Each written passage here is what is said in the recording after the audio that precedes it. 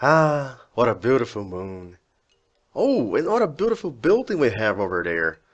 Oh, there's an axe in here. Seems like an unsuspicious place to be. So I guess I just want to be here in the middle of this axe. And what? Oh my God! You know what? That place over there, that is a hostile place. Which is why I'm moving to this other place here, where I can finally be at the center of this very axe, where it's probably much safer for me. Okay, people, enough silliness for one video. It's enough. Enough is enough. So, what I have here is a system with a player detector. Under the X, I am using a pufferfish in here, and then I connect it using wire down there. So, yeah, if I trigger it, you can see that the system will fire rockets, explosive rockets that can damage the player.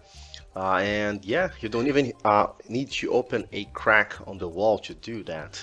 And on this side, I have pretty much the same thing, same detector in here, but now I have a tileable system on the other side, and it actually opens the wall in order to shoot the and as long as the player is alive or something is being detected by the pufferfish in there, then the system will keep firing. So let's take a look at how these systems work. The first one is very easy to understand. You can even have a button, and when a player clicks the button, he gets a rocket to his face.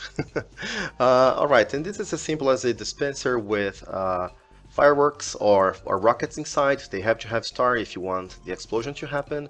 And yeah, you click the button, the rocket goes through a solid block. This only happens if the dispenser is facing a horizontal position. If it's vertical, it doesn't work. It doesn't go through blocks, unfortunately.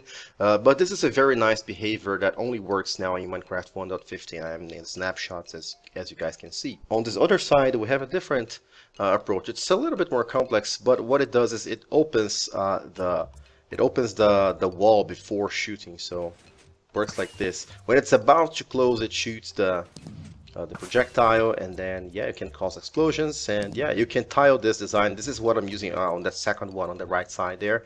So yeah, you can basically extend this. Just copy everything that you see in here, you know, with the observers and the blocks. Just make exact copies side by side of this, and this will work. And the way to activate this, if you have many of them, is to basically just have a repeater behind this block in here, and it works with a 4-tick pulse. So you can just basically extend a line here, have many copies of this circuit, all set all of those on 4 ticks, and then you can just send a 1-tick pulse in here, and it works pretty fast actually. Finally, we have this design over here, which is a lot more complicated, but see what it does. Alright, this one doesn't have an explosion because of the things that I mentioned. As you can see here, the dispenser is facing downwards. Like you can see the hole if we look through here. But now we have a slime block in here, and the difference is the distance that we can get rockets to go. For a comparison, check this out. So let's see how far this goes.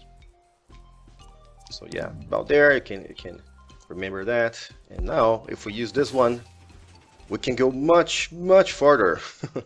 Yeah, they have about the same fuse time, so they explode at after the same amount of time. But what the slime blocks does is two things. First, it changes the direction of the rocket. So this rocket's supposed to go downwards, but it forces it to go forward. And second, it speeds it up, so it goes about twice as far if you use these slime blocks. So yeah, this is not new. People already knew about that, but the difference now is that we can better control the directions that those things go. And this piston layout is pretty cool. Watch what the pistons do, guys. Yeah, and this was not easy to come up with in the beginning, because this guy wants to stick to this block. By the way, if I change this into a regular block in there, pay attention to what happens to this slime block. So now this slime block attaches to this guy in there.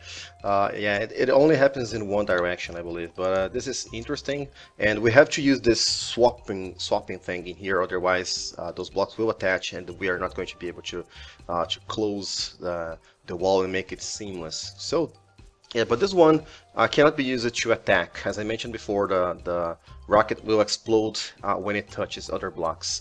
What it can be used for is to send signals at a far distance. And you can also, I will also show you guys how to send signals horizontally if you want to use the slime blocks in an easy way. So all you need to do is to have your dispenser up here. And then I'll get input from here, and this will serve as an updater. And finally the slime, I'm just copying from here because I wasn't actually prepared to do this tutorial. I just came up with this. So alright, flight duration 3, that's okay. First let's see how far we go without these slime blocks, right? So we go as far as there, you can see that. Let's hit this again, and now with this slime block, yeah, I can kind of see that we went way farther. See, you can see about twice as far. Yeah, and if you want to do this horizontally, vertically, it's not the same thing, guys. Unfortunately, we have to come up with something else. So let me show you this. I don't think you guys need a tutorial for this because those are all one wide, and you can copy these from pausing the video. All right. So if you want to do this vertically, one way to do this is to have this guy be horizontal and then have a piston in there. And I already know the timings. You just need to power this guy and this one after 2 or 3 or 4 game ticks, doesn't matter. All right, and then of course you need these guys in here. All right, so watch what's going to happen now. Now we can also have the button in there. So it goes diagonal. Yeah, in order for this guy to go straight up, you need another block to be in front of it. So if you have another block in there, you can do this. This was actually shown to me by Shuldy Freak through a tweet he sent to me.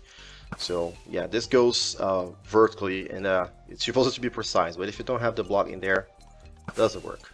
Alright, and finally, if you try to use the explosive ones, let's see what happens. If you try to use the explosive ones on this, let's get rid of all of those. I don't know why I did all of those. Yeah, explosive ones. Yeah, so this one will work because, as I mentioned before, the rockets can be inside blocks. It doesn't matter as long as this is horizontal. But if it's vertical, let's see if this yeah, it can still go diagonal and have the explosion, but I don't think you can go straight vertical. Yeah, it explodes here. It doesn't work. Yeah, I don't know why these behaviors are different, but I'm sure that if we complain to Mojang, they will basically remove everything that is fun about this. So I will not complain, I will not say anything. Guys, I hope that you guys enjoyed and possibly learned something. And if you enjoyed this, maybe leave a like. Thank you very much for watching my video. See you next time, guys. Bye-bye.